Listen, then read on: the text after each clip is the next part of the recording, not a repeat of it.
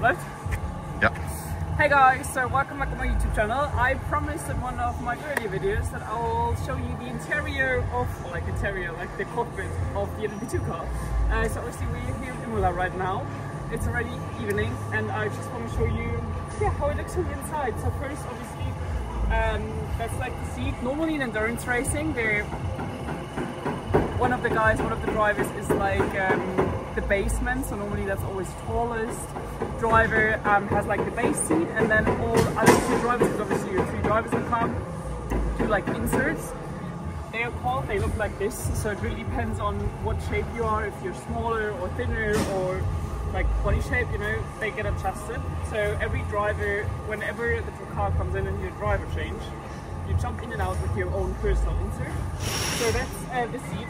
Obviously you have seat belts like in any other Formula car as well. It's like the 6-point seat belt, that's correct in English, I don't know. Then obviously here is the steering wheel. And then we also have like a lot of buttons on the right side. As you can see, there's also a ventilator, so there needs because in the end when it's like hot, there's just the maximum temperature inside the cockpit allowed.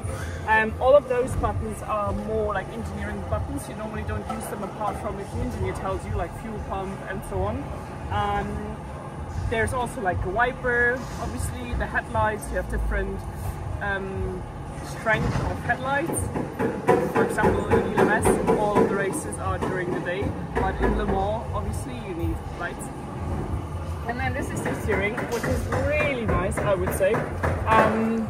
If we go a little bit closer, we have many buttons, and so many of them are actually getting used while driving. So this is the radio button. That one is actually the flash to flash the cars in front. That's the drinking system button. That's the drink system button. Here we are switching pages. This one is an acknowledge button, so if you change something, what the engineer is telling you, you have to acknowledge it so it actually gets changed. Pit limiter, which is reduced to 60 kilometers per hour. Wipers, the kill button, so once you do a pit stop, you press that one and the car switches off. Focus yellow, which is obviously limited to 80 kilometers per hour. This one is the button where you actually switch the car on. So you always start in first in endurance racing. Obviously press the clutch, which is on the legs, so you have throttle, brake and clutch on the complete left side. So you're in first, press the clutch, and then you obviously press that button, then the car switches on.